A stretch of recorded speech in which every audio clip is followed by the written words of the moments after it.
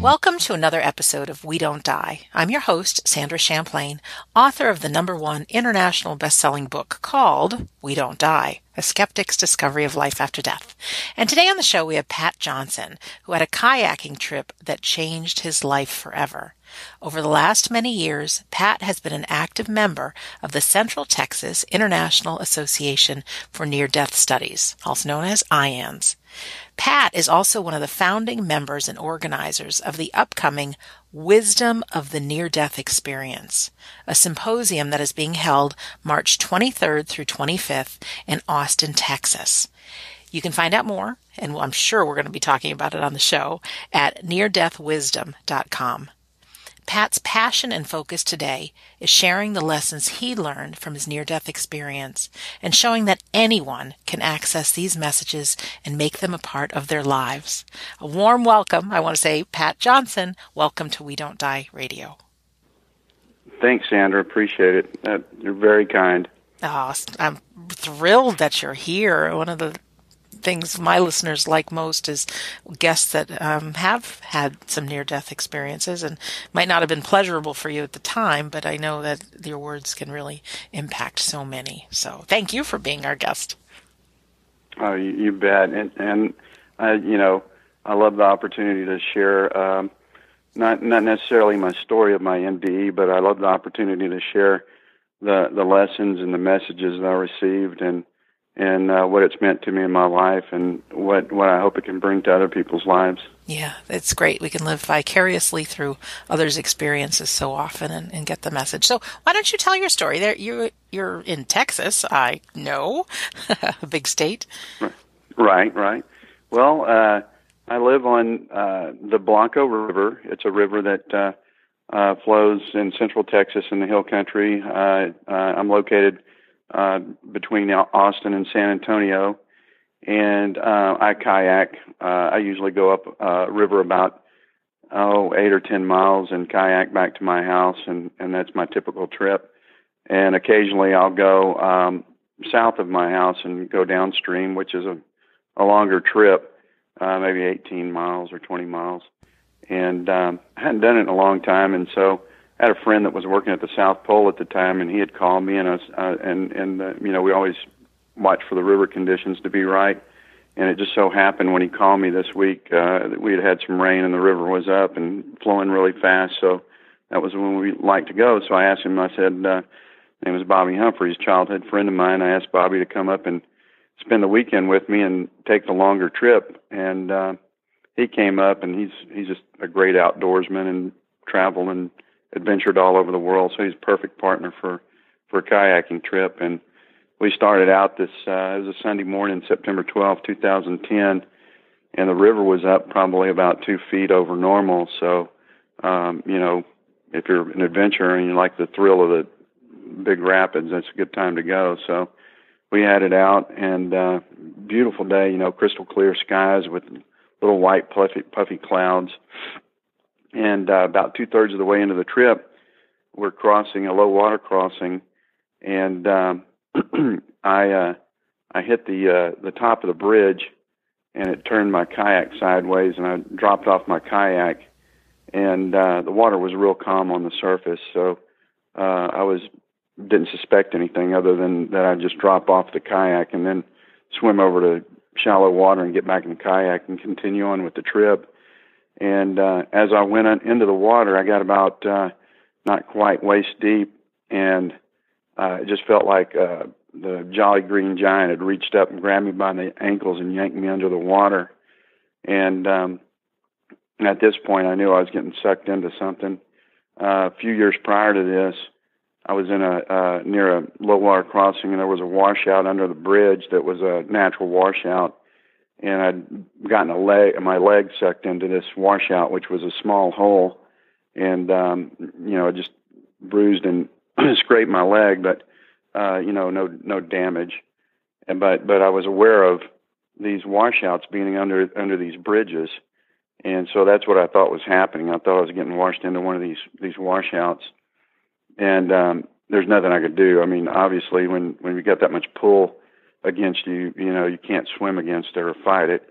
The only thing I could hope for was that my feet would hit a solid surface, and I'd be able to pull my way out of it or walk my way out of it. Since at this point I'm completely submerged underwater. And about that time, I'd feel these bumps on the tops of my hands, and I recognized it immediately. I'd been sucked into a corrugated pipe underneath this bridge that I was unaware of it being there. And I was able to push my hands up and push my feet down, and I was able to stop myself inside the pipe. And I looked over my shoulder, and it was total darkness behind me. So, and I'd grown up, shooting through these pipes as a kid and a teenager, and when we would do it, we'd typically run an inner tube through there, and we never went through a pipe that didn't have an airspace in it, and this one was completely submerged. But what you'll find in some of these pipes is you'll find an obstruction from either rocks or metal post or branches, barbed wire, that sort of thing that gets sucked into these pipes and gets stuck in there. And so I knew that if I let go and I went through the pipe and there was an obstruction on the other end, that, that'd be it, that I wouldn't be able to make it out. So I felt like my only hope was going forward the way I came in, and I was probably about 10 or 12 feet into the pipe.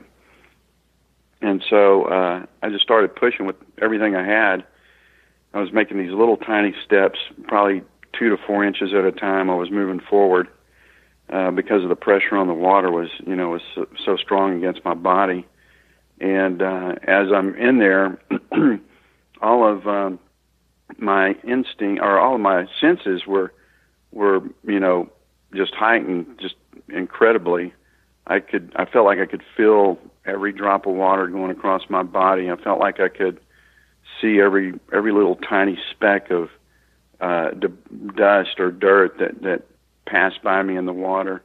I could hear every sound, and I just started pushing forward. And at that time, all I could think about was just surviving, and I was thinking about my wife and kids, and I was praying, and that was it. It's just down to the very most basic thoughts, or the very most basic parts of your core.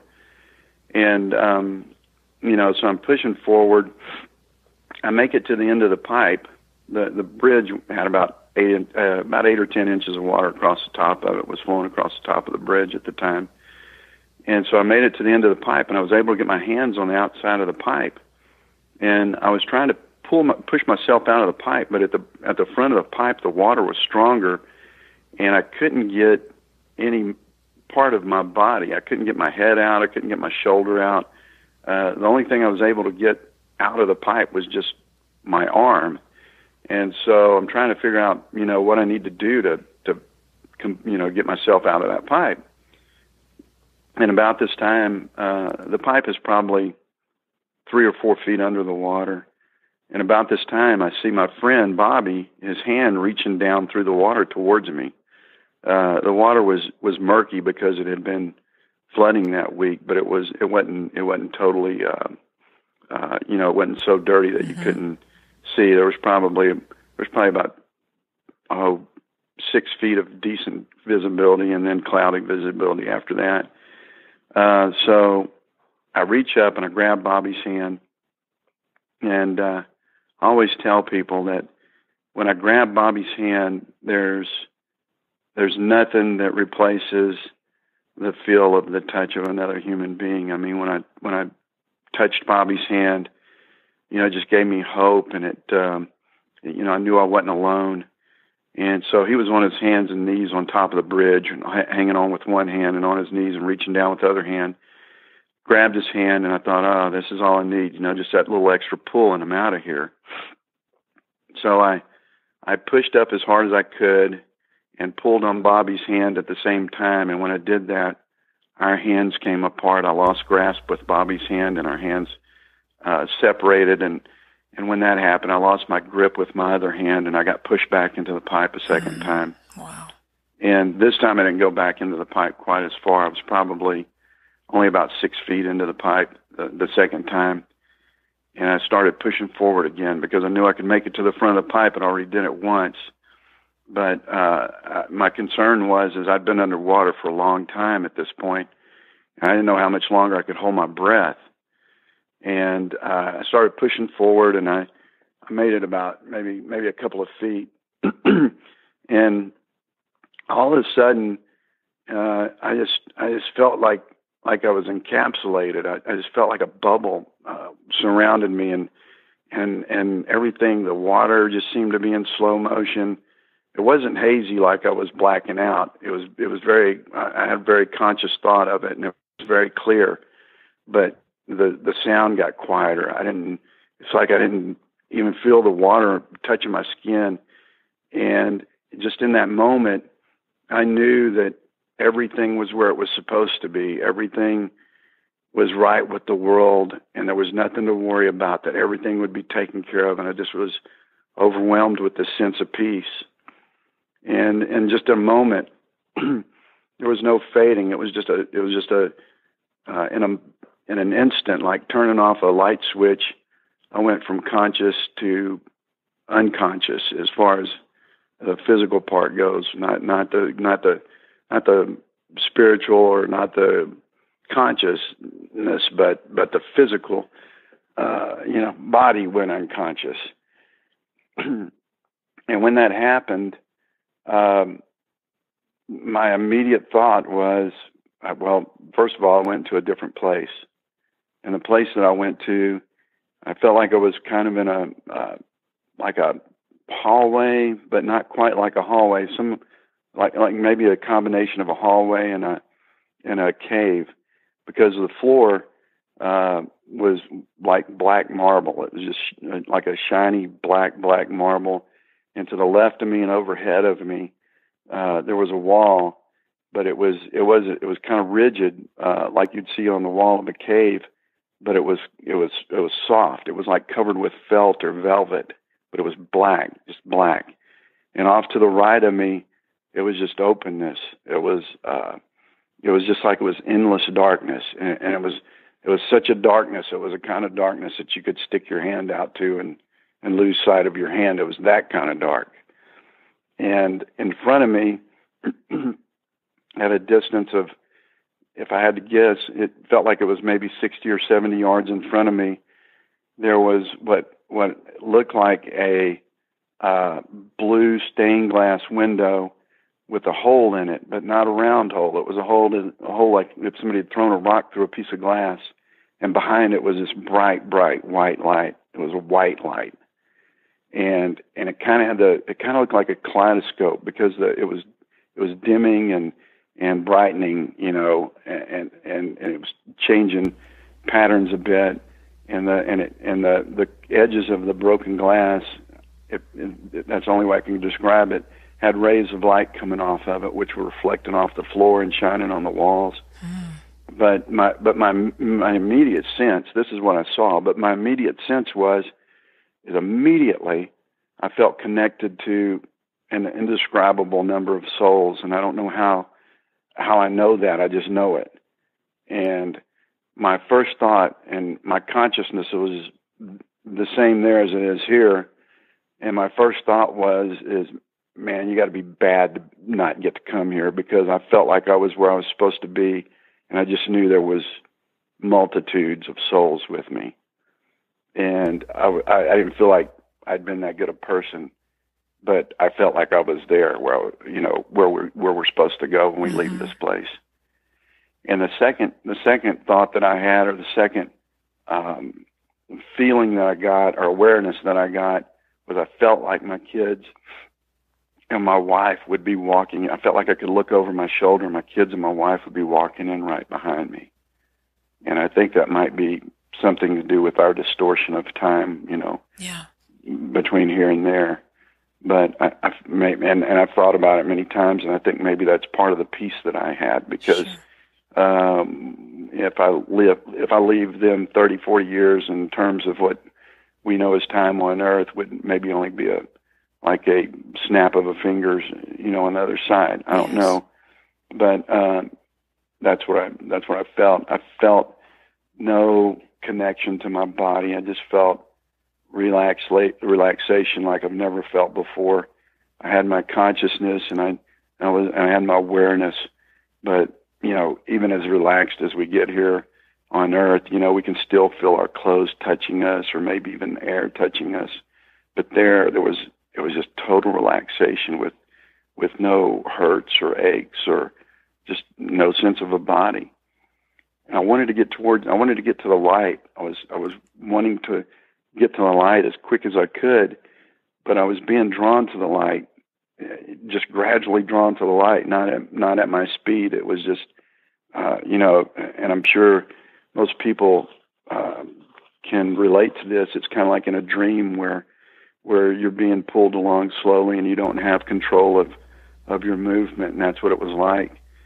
And as I got closer to the light, what was giving the light the kaleidoscope effect there were people walking back and forth in front of the light, very calmly walking left to right, right to left, at different angles. And I was getting closer to them, but the light was so bright behind them, all I could see was silhouettes, and I could never recognize any of the people. I wanted to see who they were, but I never got recognition of who they were. And as I approached the light and I got closer to the people, and I felt this overwhelming love and acceptance, I woke up. And when I woke up, I was staring at the water, and I was on, these rocks were below me, and there was maybe 4 or 5 inches of water covering the rocks, and I was going towards the rocks and being pulled back away from the rocks. And the first sense that I had when I came to was what had happened was when I lost consciousness, there wasn't anything in the pipe, and I got pushed out of the pipe and pushed down the river through the rapids. And my friend was with me, was able to jump off the bridge and catch up to me about 75 yards down the river from the bridge, and he was able to pull me out of the rapids into the shallow part of the water. And he didn't know how to do CPR, so he rolled me over on my stomach. And he said when he got to me, my face was a grayish purple, and my eyes were open, fixed, wide open, but I wasn't breathing. And when he got me to the shallow part of the water, he rolled me over on my stomach, and he straddled me from behind and put his arms around me about my lower part of my chest and the upper part of my stomach, and he just started raising me up and down, and that's all he knew to do. Mm-hmm. And he was in shock at the time, and it worked. It worked. It worked as far as the act of doing CPR. Yes. So it resuscitated me. That's the word I'm looking for. It resuscitated me. And so when I came to, he's pulling me up and down. Immediately, again, the first thing I feel is the touch of his hands around me, his arms around me. That's the first thing that I sensed. It's same as when he touched my hand when I was in that pipe. Nothing replaces the touch of another human being. And the next sense that I felt was the air touching my face. That I could feel it just describing it right now. I can feel it like it was just happened a minute ago. This nice, cool breeze touching my skin. And then I realized, what was going on. And I pulled my knees up under me, and I pulled my hands up under me to steady myself. And when I did that, it took the pressure off of Bobby's arms and hands. And he just rolled me over, and he grabbed me and started hugging me and kissing me and telling me he loved me. And then he started yelling and screaming at me and cussing me out. And this went back and forth, for 3 or 4 minutes before he could settle himself down. And he was crying. Sure. And he was actually in worse shape than I was in. He was in shock, and that's been a few years back. And to this day, it's hard for him to talk about it. But he felt like he felt like he was going to be coming back to my house and having to give my wife the news that I died that day, and that's all he could think about when he was trying to resuscitate me. So, anyway, it's very traumatic for him. Sure.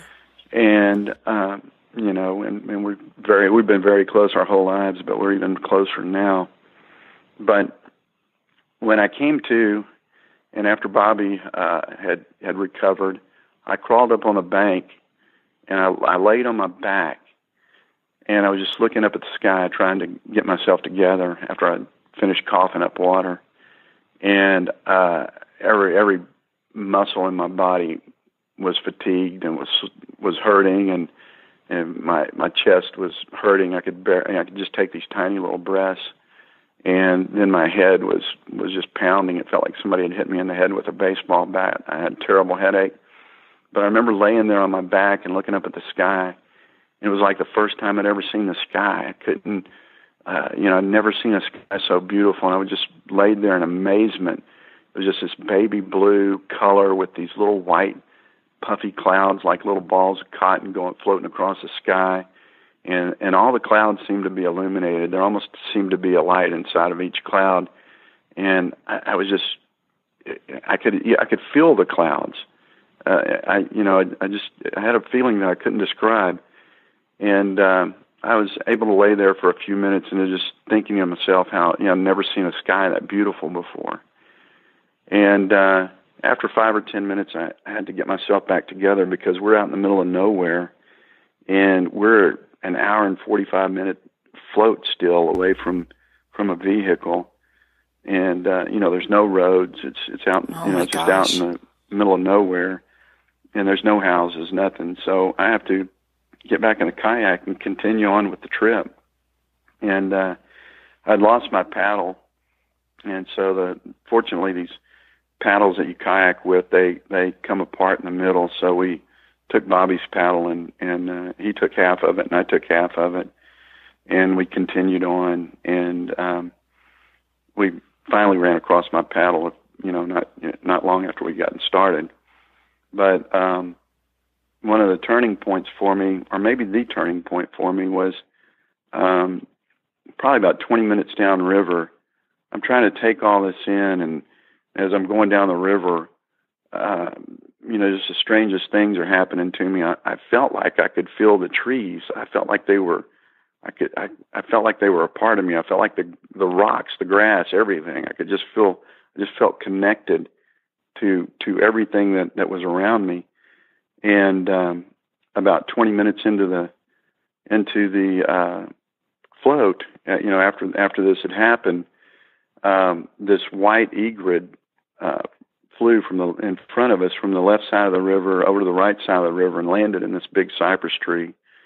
And it looked like it was illuminated. It looked like it had a haze around it that had light attached to it. And it landed in that tree and just sat there. It was just glowing. And I knew in that moment that my life was changed forever.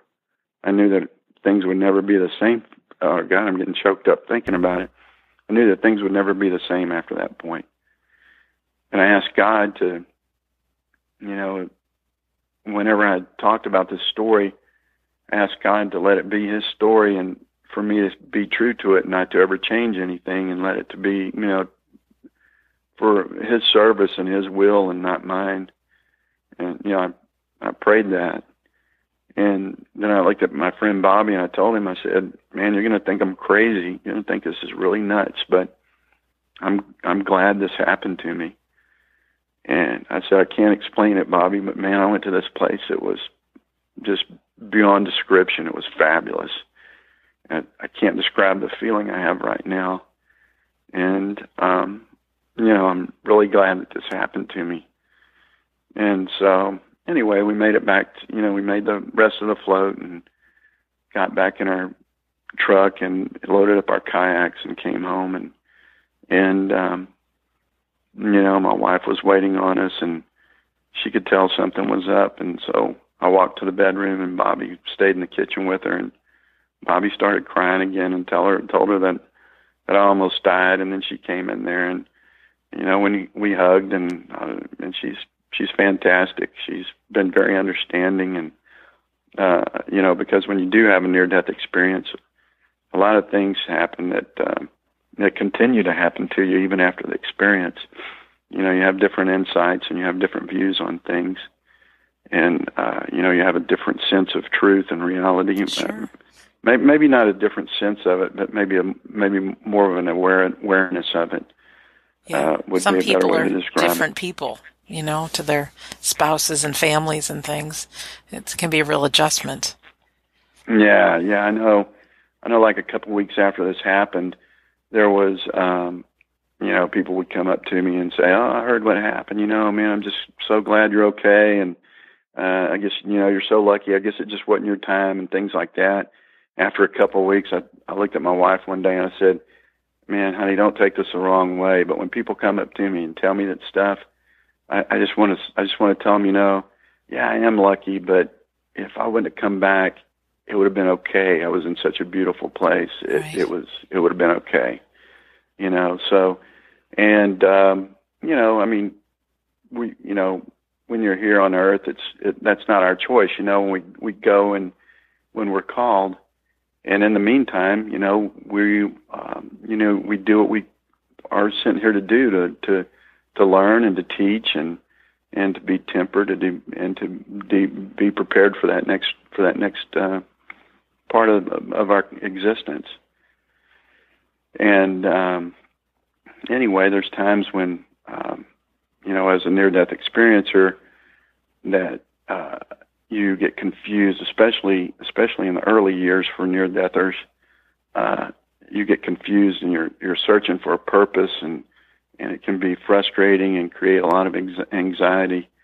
And in my life, I finally came to the realization that that our purposes are in front of us every day. We just have to be aware of them and take advantage of the opportunities. And what we think is important, and what we think is that we have to have this grand purpose, saving a starving nation or curing cancer or something like that.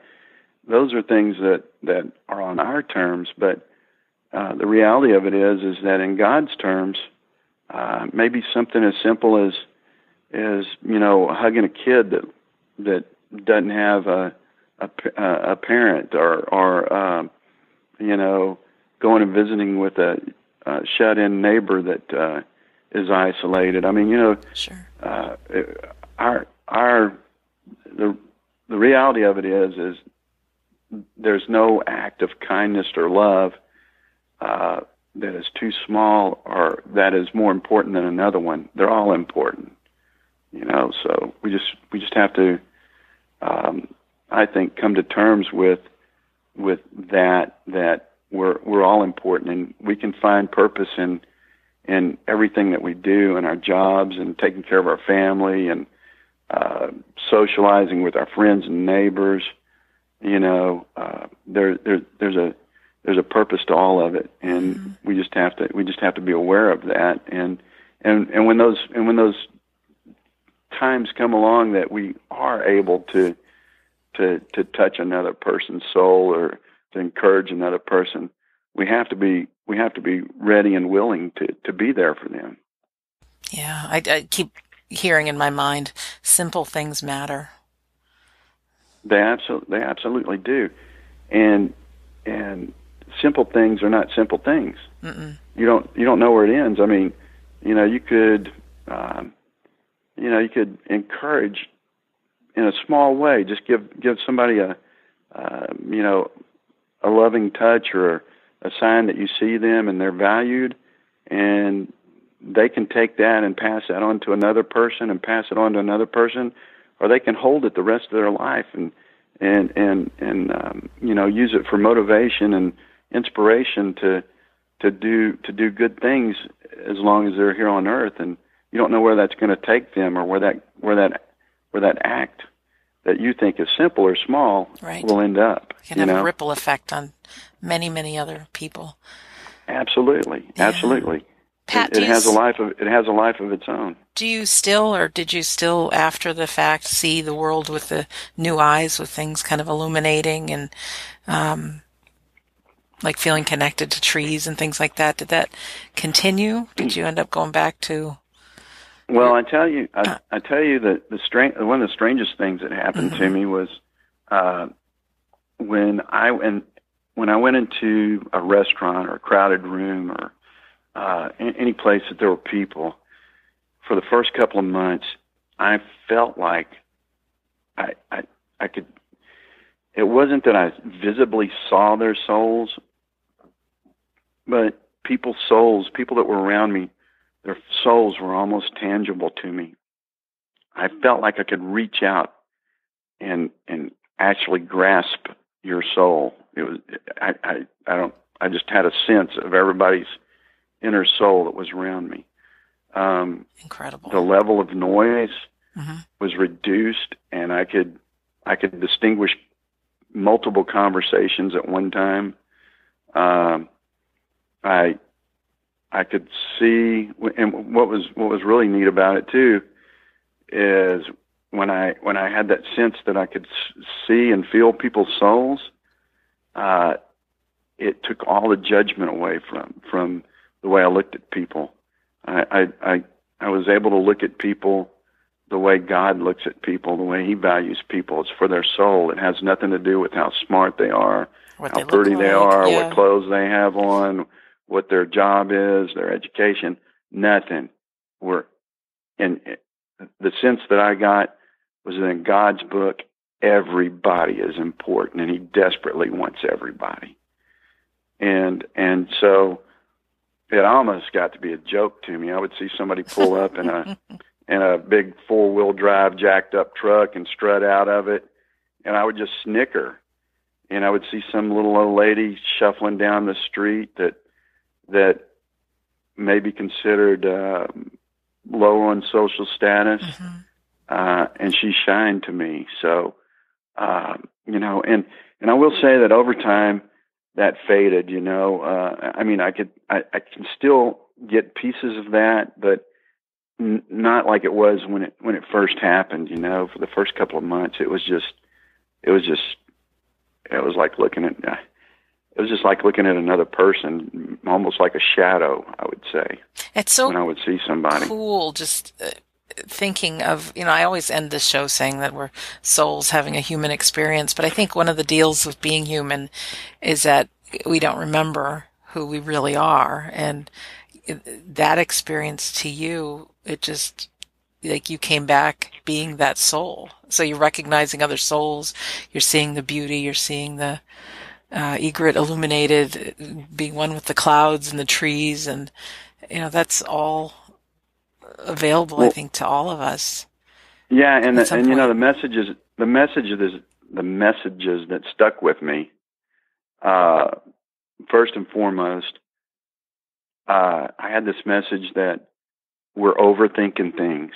Just love God and love each other, and everything is going to take care of itself. It was that simple. It was that simple. It wasn't this long, drawn out, floating through the stars through the ages or anything like that. It was just like you're overthinking. Not you're overthinking things. It was we're overthinking things. Love God, love each other, and everything else will take care of itself. One of the other insights that was just almost as strong was the connectedness. And when you're talking about, we don't see our souls while we're here on earth, I got this overwhelming sense that, and I could see it when I could see the souls, is that we're all interconnected. And I was talking about it to this one lady that was in our near-death support group, and she was an elderly lady that had an NDE back in the late 50s. And I described that to her, and she just kind of chuckled, and she said, "Yeah, it's like that rug right there on the floor. That rug is an individual rug, but it's made up of thousands of threads. The threads are all bound together, but they each individually keep their identity, but they're all bound together to make up the rug." Oh, that's great. And that's the way our souls are. We're all touching each other, and we don't see it. That's why it's so important to realize, your actions towards people, the way you react or the way you treat one person affects everybody. It ripples through the souls, and it touches all of us, negative or positive. So when you when you do something to make somebody feel better, it can make lots of people feel better. If you do something to make somebody feel bad, it can make other people feel bad. You're not just affecting that one person. And we're affecting ourselves too. We're affecting ourselves. Sure. Yeah, for sure. So, it's just, like I said, it's a life changer. It changes the way you look at everything, and especially for me, it changed the way I look at people more than anything. Pat, how did you get involved with IANDS? Well, when I came back, when I had the experience, I was, let me think. I guess I was 53 at the time. I'm 60 now, and this was 7 or 8 years ago. It was in 2010, and I had I was scared. I was anxious because I was seeing things differently, and I mean, come on, you're just having a good time, and you're working and taking care of your family one day, and the next day you think you see people's souls. Mm-hmm. I mean, come on, that just doesn't happen, A little weird, yeah. Right. No, it was strange, and it was scaring me. I didn't know what else, and there were some other things that were changing for me also. And I told my wife a couple of weeks after this happened, I said, I got to talk to somebody. And I said, I want to talk to a psychiatrist. I don't want to talk to a counselor. I got to find somebody that this has happened to. And specifically, I'd like to find somebody that's drowned. And so I started looking on the internet, and I found IANDS, the International Association of Near-Death Studies, and I contacted their office in Durham, North Carolina, and they put me in touch with the local chapter. And at the time, there was a guy named Ed Salisbury, and he still runs the group, that was running the group, and they gave my phone number to Ed. And a couple of days after I'd contacted him, Ed gave me a call, and I felt an immediate connection with him because he understood what I was talking about. I couldn't. My family or friends didn't understand what I was trying to tell them. They couldn't relate to it. But as soon as I got on the phone with Ed, within 5 minutes of talking to him, I just connected with him immediately. He understood what I was talking about, and my stress and my anxiety was gone almost immediately. He just explained to me that there was going to be some other changes that were going to happen, that it takes a while to integrate all these things into your life, and that it's all good and not to worry. And that's all I needed to hear. And from that point on, I was fine. So they had a bi-monthly or a meeting once every 2 months here in Austin, and I just live about 30 miles from Austin. So I started going to the meetings, and I was in a group of other near-death experiencers, and it's just a great support group. They understand what you're talking about. You feel at home. You go out and you deal with the world as it is, and every month or two you can go over there and be amongst friends that are having the same dealing with the same things, and you talk to them, and you feel like you're at home, and then you recharge your batteries, and then you go out there and you do it again. And speaking of recharging batteries, one of the things that I found very helpful for me is I call it meditative prayer. When I can get up in the morning and just be very, very still and very quiet and pray, and then after I pray, just be very still and meditate and just try to open my mind and my heart and listen for answers. And that has given me the closest thing that I've found to my NDE. That's the strongest connection I have. Can you walk us through that again, what you do? I usually get up in the morning early before my wife is up, and all our kids are grown, so we don't have kids in the house. Oh, and I hear you have 16 grandchildren? Yeah, I got 16 grandkids. Oh, my goodness. We got a lot of people around here, but not just my wife and I live here. Fortunately, so we don't have to. At our age, we don't have to deal with diapers. 16 screaming kids all the time. But anyway, I get up early in the morning before she does. I like to come in. I got a chair that I like to sit in. I like to leave the lights off. I want it as quiet as possible. And I just bow my head and I pray. And I pray until I'm done praying. It might take 5 minutes. It might take 10 minutes. Whatever I want to share with God, whatever I want to ask God about or tell Him, I do. And then I like to sit still for 5 or 10 minutes and just listen. And it's amazing to me how often when there's something that's troubling me, that it's, and I don't hear a voice. It's, people say, oh, God spoke to me. I've never heard a voice. Even in my ND, I didn't hear a voice. Mm-hmm. You just know. And, answers come sometimes, and sometimes they don't come, but it always puts me at peace.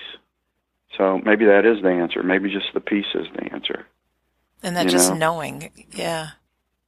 Yeah, and it's just the stillness of it. Yeah. And, and then I have to say, since we're on the subject, one thing that has distressed me a bit is, I've met a lot of people over the last few years that are interested or involved in the near-death experience, and a lot of people that I've met that have not had a near-death experience but are interested in it. There seems to be, they read a lot, they theorize a lot, they're looking for answers, scientific proof, and they talk about it a lot. And I think all those things are great. I think, in my opinion, your prayer is part of your spiritual life, your study and your search is part of your spiritual life. But one thing that I see that's, and I think it's the third leg of it, is just living, going out in the world and living, mm-hmm. and sharing and serving and loving and being loved. The contact with other people. And sometimes I see the NDE movement with a lot of study and research and reading and writing and contemplation.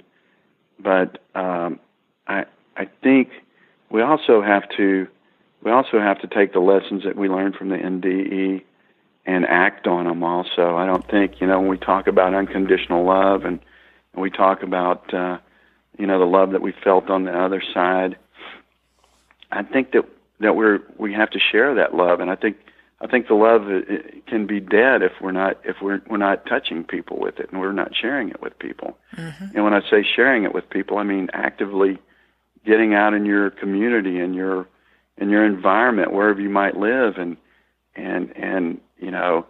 giving that word of encouragement to somebody that's down on their luck or is having a troubled time, sharing a laugh with somebody, stopping by and visiting somebody that you hadn't seen in a while. I think we learn from each other and we're teaching each other, and that's part of the journey that sometimes we don't get involved with as much as we should. Where we help each other and others help us, and on a personal level. I agree with you. I've heard it said in so many different ways that service is the coin of spirit. Just any act of making a difference for another person means more than anything. I agree. And I think we underestimate ourselves in that respect.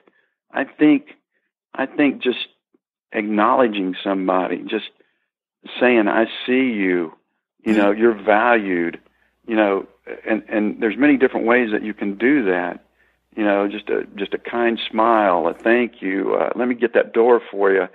So many ways that we can do it every day, all the time, and those are the things that lift our spirits, and we can give it for free. It doesn't cost us anything. We can every time, practically any time you turn around, you can have a positive effect on somebody. Back to simple things matter. I'm not going to write that book, but I just think, the tiniest things can just make the biggest impact. Oh. Well, let's go now to the impact that you're having, because there's something coming up next month that I definitely want to talk about. My listeners, Pat, hear me talk about an afterlife symposium that happens in Scottsdale, Arizona every September. But there's another symposium, which is called The Wisdom of the Near-Death Experience, that's happening March 23rd through 25th, 2018 in Austin, Texas. And I definitely want to invite people to that, and wondering if you could share a bit about what that is and how that came together, and what people can find there. Sure, That's Sandra. a big deal. Well, 4 years ago, our small group of experiencers were sitting around, and we wanted to make our message, or the messages of the NDE, more available and a little more widespread, to the public, just here locally. So we put together just a small event, one-day event, and we had speakers that came in that were researchers and near-death experiencers and people that had written books. And it was primarily pretty much a local event with local speakers. And the first year we had it, we had right at 100 people, so we were happy. And we wanted to make the event affordable, and we wanted to have some social interaction with it, too. So anyway, we kind of made it a fun deal where not only you got to hear these presentations, but then, you could share a meal with somebody, and then we had a little drum circle afterwards, and it was fun. Everybody hung out, and you could visit with the speakers, very approachable. And second year we did it. It doubled in size, almost tripled in size. And then this year we started out, and the second year again, it was all pretty much local, speakers within the state of Texas. And then this year we started out, and we got one very well-known writer and indie experiencer that said they would come, and then another one, and another one, and another one. And we're just like, wow, what is happening? This thing is it just like had a life of its own. And right now we've got, not to name everybody, but we've got Mary Neal coming. We've got Howard Storm, Jeff Olson, Crystal McVeigh, Jeffrey Long, Curtis Childs from the Swedenborg Foundation. Yes. These are great people. I think we've got 14 speakers now. The 14 speakers, Pam Kutcher is MD. Yes. 14 of them, 3 of them are medical doctors, of which 2 of them have had near-death experiences. We've got, I think 8 or 9 of the 14 speakers are near-death experiencers themselves. 6 of the speakers this year have been on the New York Times best-selling list. And then we've got 3 or 4 hospice experts. We got 3 or 4 experts that are research experts in the field of NDEs, and it starts on a Friday afternoon at 2:00, and we've got social mixer in the evening, and then a couple of speakers, Howard Storm and Mary Neal, on that Friday night, and that goes on until about 9:00 at night, and then on Saturday we start back up at 8. And we go through 6:00 that evening, and then we have another social get-together after that. And then Sunday we go through noon with the presentations, and we've got a couple of workshops on that Sunday afternoon. But it's a combination of presentations and workshops. So you can buy a ticket to the 3-day event, and you get into you get lunch and breakfast, and you get to go to social. Yeah, you get to go to social events. And you get to go to all the presentations. And for people that can't come to the full weekend, or the price might be a little bit high, we've got individual workshops, and those range in price anywhere from $20 to $70, and most of the workshops are $30 or $35. That's great. Excuse me. Yeah. But they're very affordable. That's great. And and we'll have book signings there. We'll have vendor tables there. And it's just a feel-good event. People come, they hear these stories, they see that they have access. The NDE, the people that are having the NDEs, they're not coming back with anything new. I mean, all this stuff's been around since the beginning of time. Loving your neighbor and forgiveness and acceptance and connectedness and service. All these things are old messages.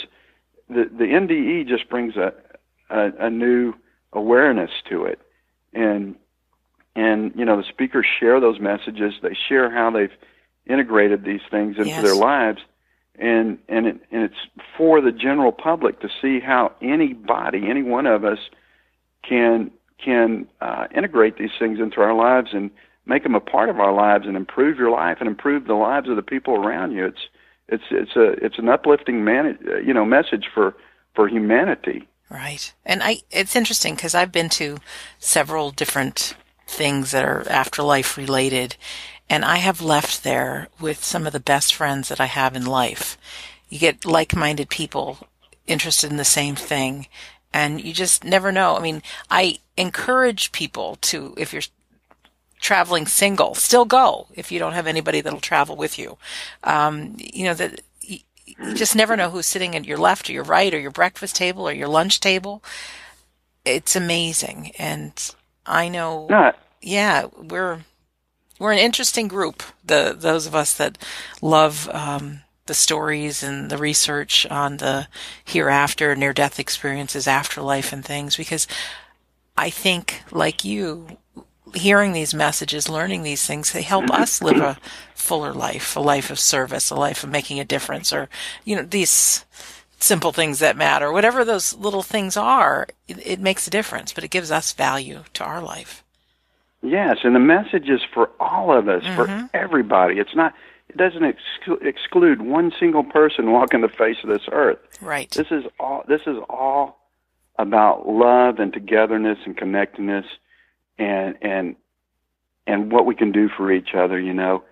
How could anybody not want to live that life? Yeah, and I think too, Pat, there's so many different stories that have happened that I've heard. I've interviewed a lot of people that have had the near-death experiences, and they're different stories with a lot of common themes. But some people, you might have seen the light through the glass and the souls, and some people have seen deceased loved ones, and I mean, there's so many. I think, not any human being.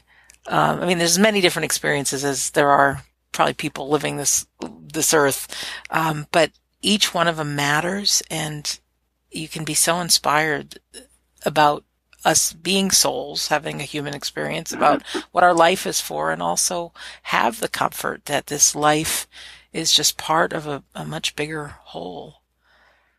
Yeah, and I think things like the symposium, we know the lessons, we know the messages. Everybody knows.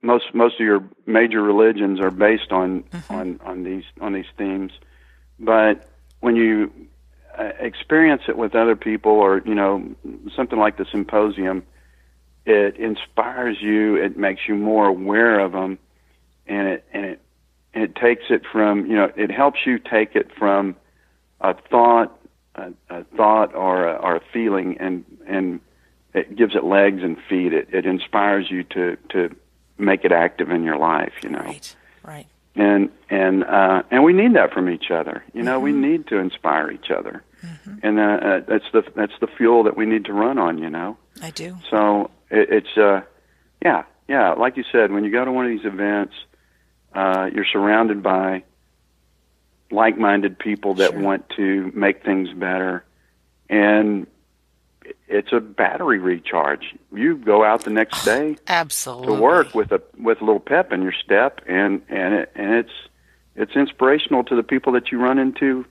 after that. And I've had some people that went to one guy in particular that was there last year at the event, and he has a blog on the internet, and he said it changed his life. Yes. He was just curious to see what near-death experiencers had to say. Really wasn't into it at all. And he left there and said it actually changed the way he looked at things. Yes. That's great. That's great. Well, just to remind our listeners, because it's so funny, there's two symposiums in 2018. There's the Afterlife Symposium, September in Scottsdale, which is afterlifesymposium.org.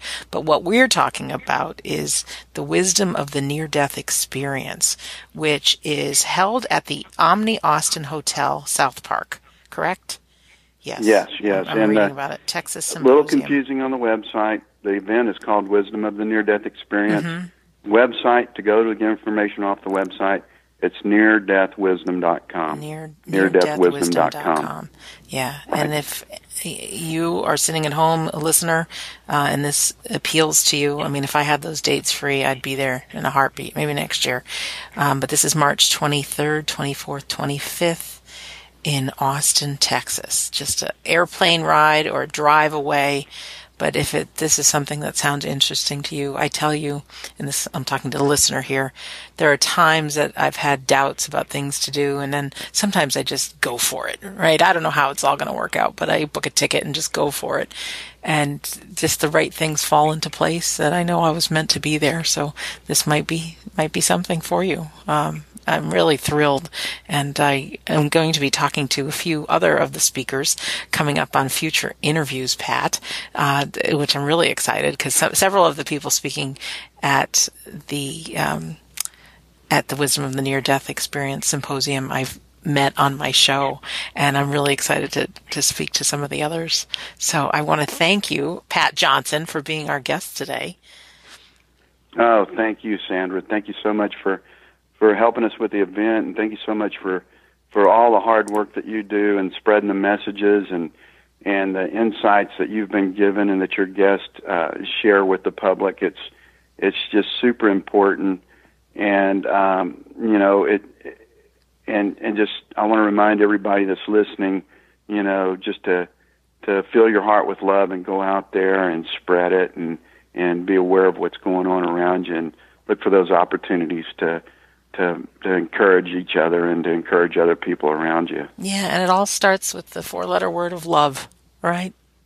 Love. That's it. That's right. And we got to give legs and feet to it. We got to be out there touching and hugging and patting each other on the back and doing what we have to do to lift people up and to the glowing spirits that we all want to be.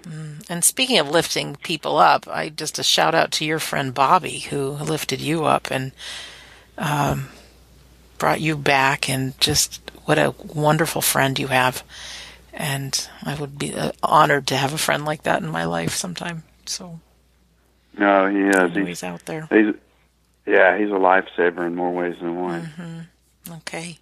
Well, then in closing, once again, to our listener, we've been talking to Pat Johnson, and we want to invite you to the Omni Austin Hotel South Park, March 23rd, 24th, 25th in Austin, Texas. And you can find out more at neardeathwisdom.com. As always, our home base for this radio show is WeDon'tDieRadio.com, where you can find now 230 episodes that will make a difference in your life, convince you that the afterlife is real and that your life is important. Also, you can sign up for my Insiders Club and get a healing audio called How to Survive Grief. I've got a PDF file called My 19 Reasons to Believe in the Afterlife, and it says receive a few chapters of my book, We Don't Die, but our secret is it's the whole book. I give you everything I've got so that you know that you are special and your life matters. So in closing, my name is Sandra Champlain, and I am so lucky I get to be your host on We Don't Die Radio. And like I said earlier, I do believe that life is an education for the soul and that your life here on earth is important. So a really warm thank you to Pat Johnson. Thank you to you for listening, and we'll see you soon.